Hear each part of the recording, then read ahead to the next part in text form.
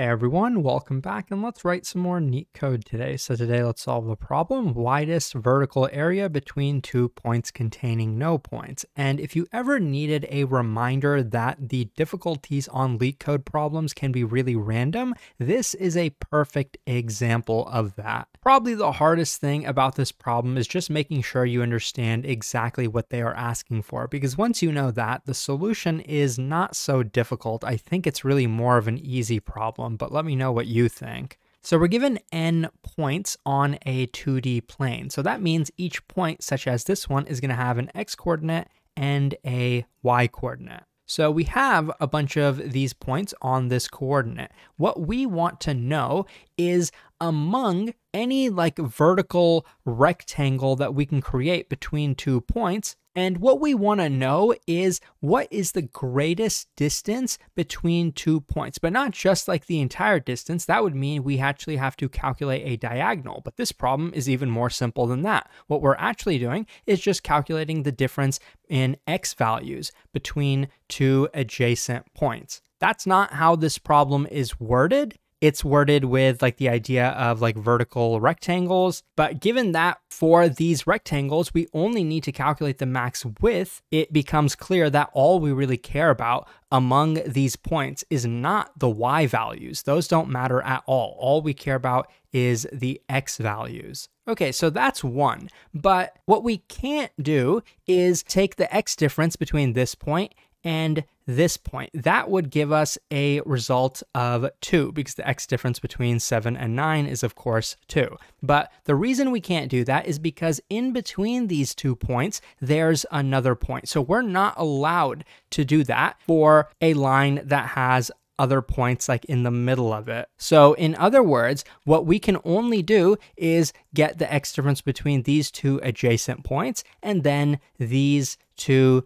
adjacent points, or you could also do these 2 adjacent points. And then from here, you could technically get the difference between these 2, but that would be 0 anyway. And then we don't really have any more points to the right. So what we realize is that since we only care about looking at these points in order of the x values, then the only thing we have to do is take the array of points and sort it based on the x value, and then just iterate over the list of points. So suppose these are our points, and then for each adjacent pair of points, we just calculate the x difference. And among all of those x differences that we calculate, we want to end up returning the maximum of all of those. What's the time complexity of this? Well, we're going to sort and then linearly scan. So the bottleneck is of course sorting, because that is an n log n operation. A linear scan is just big O of n. So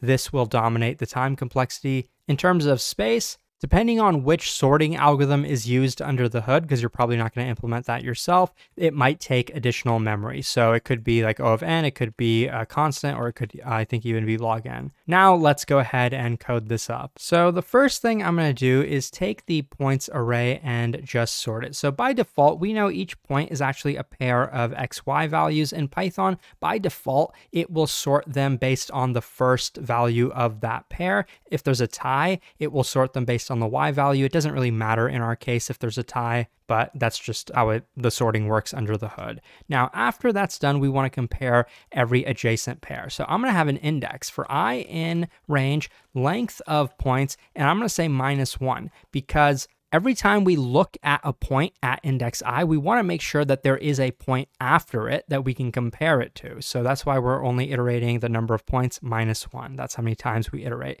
And then among the points, so the point at index I and the point at index I plus 1, we want to get the x value. That's going to be at index 0. It's not going to be at index 1, it's at index 0, because the x value comes first. We're going to take that and subtract from it the current point at index I, and the reason we're doing it this way, I plus 1 is here and then I is here, that will ensure that this value will always be positive or it will be 0. Remember, we're trying to maximize the distance, so this will calculate the width of the rectangle.